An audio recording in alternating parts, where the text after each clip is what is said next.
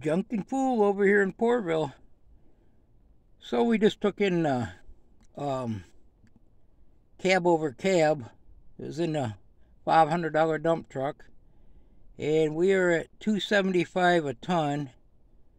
It was just a cab and part of a little bed frame, a headboard, old metal one. It might have been a couple pieces of barbecue grill or some stuff I tore apart. Anyway, we got $275 a ton, 9625, I think that is. Yeah, 25. And we took in that converter. I did a video a little bit ago, showed a picture of that converter. Anybody got an idea what that paid? $300. Now on them converters, apparently this car, I'm told they had actually like Toyota engines in them. It's a Chevy Prism or however they pronounce it. So that was a pretty small converter, and it paid $300. So that was a good day. I was hoping for 100. Now them converters, it doesn't so much matter the size of them. It's just what kind of material is in them. And $275 a ton is pretty good. The 1 yard was $300, but they dropped back down to like $240. I just crammed that check in my pocket.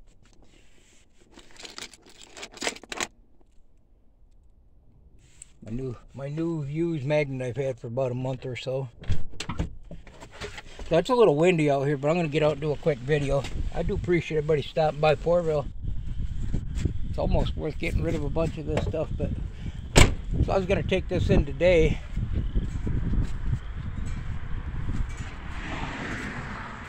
I asked him about these things here right when I'm thinking about it, and that's why I didn't throw that in with that load. I'll remember what that is as soon as I get done with the video. Anyway, he said they're buying these.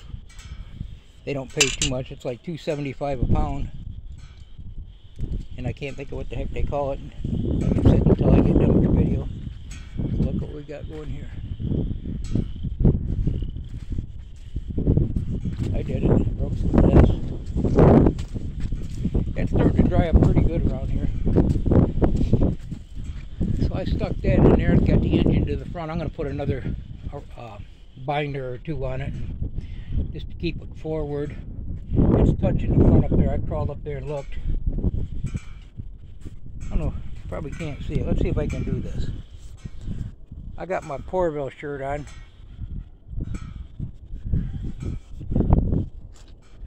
We pulled the tires off it.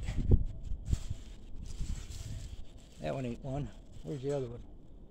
I don't think that's one. There's three of them.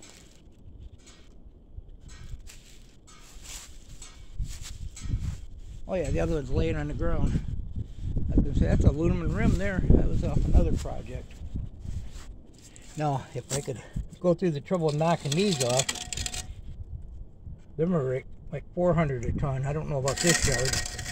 I might give this a few whacks with a hammer just for the heck of it, but yeah, I was going to take it in today. I kind of tore it up getting it on here, but it was kind of rough. I got to looking at it and trying to eliminate some of these projects around here. I don't seem to be getting too fast. I'm trying to keep the camera up here out of the wind a little bit. So I'm going to take this in tomorrow, I guess. It's getting kind of late today, and I was coming back from actually my brother's house. I swung by there, but I was coming back from the yard and then stopped at his place, and a bunch of cops down the road, a couple, 3 or 4 different miles out there with their binoculars, and they were looking for somebody. So I thought it might not be a good idea to drive past them with this load. I don't think it'd be any problem hauling it. I got some binders laying right here, and I'll make sure I get a couple of them on there. I'm only going 7 miles or so. Thanks for stopping by Poorville. You can find them converters. It's a gamble if you're picking up cars. Sometimes they're empty, but I'd say 70% of the time you got a pretty good chance of getting a full one. Goodbye now. Have a good day.